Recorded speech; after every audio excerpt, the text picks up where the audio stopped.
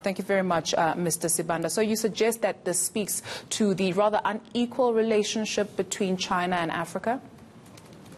Indeed it is. I mean, I think it's very sad because you will acknowledge the fact that, COVID-19 started in China. And at that stage, it was just treated and everybody looked at any other, infection or disease.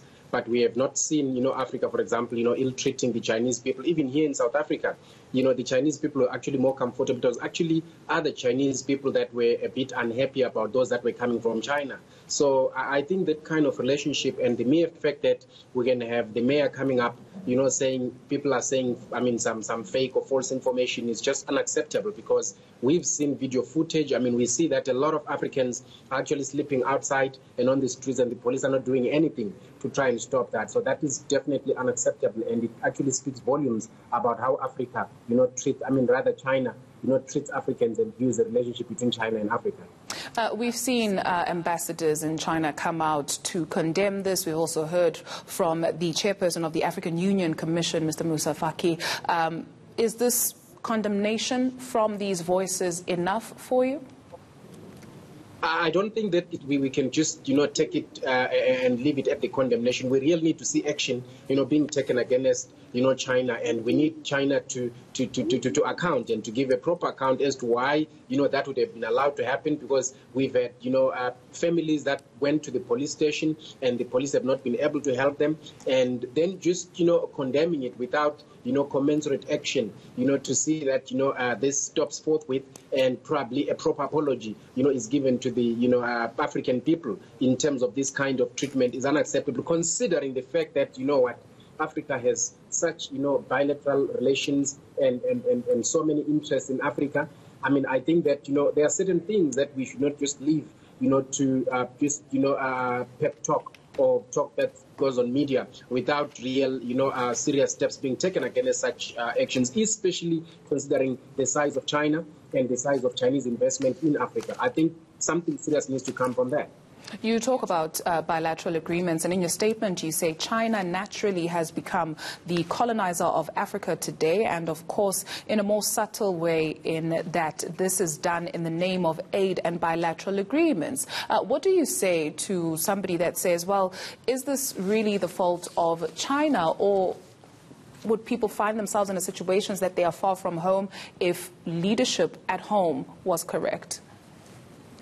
Well, yes, true. The issue of leadership is obviously going to come into question to say, but what is the leadership, African leadership, doing so, in order to facilitate or ensure that these agreements are taking place? But to start with, we're also looking at, the human rights factor and aspect of it to say that, the people of Chinese would have known that they've got so much interest in Africa and would have naturally treated Africans, in a much better way.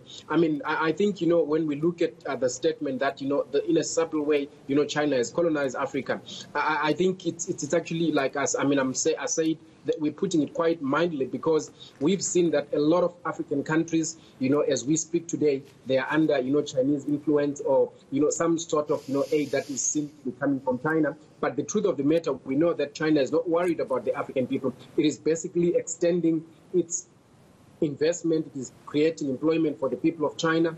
And at the end of the day, we know that here at home, not talking about, a much further, afield, here at home in South Africa, we've had a lot of, problems when it comes to counterfeit products and contraband, where a lot of, informal traders have been arrested.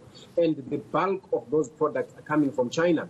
And China keeps shipping all that into the shores of the country. And only the people at the receiving end are the ones that, at the end of the day have got to pay for that. So the brutality with which, Africa is doing, China is doing its business is of great concern. And we know that even if, President Trump said that, or they've got a problem with China, that it does not really affect, that relationship or those fallouts are not of much effect, because, the trade agreements or the benefit that China has from America is not as big as the benefit that China has from Africa.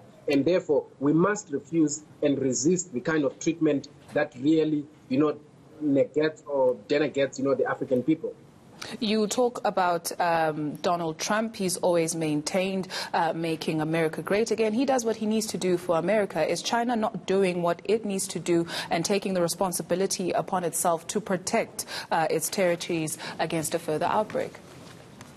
Well, very true. I mean, China has a responsibility to protect a further outbreak, against, obviously, a further, a reinfection or outbreak. But we as the people of Africa are standing up and saying, look, we're not going to allow that, to dehumanize the African people, considering that the African people, as we are speaking right now, are the people that have seen, China, grow in such a way in terms of its economy, because we are also saying that, we want to see Africa in a way taking responsibility, to help, Africa, especially Africa sitting, as a developing country, considering that, the COVID came from China, or the first outbreak was from China. We don't know. I mean, we've heard about, the animals, how it actually broke out and all that.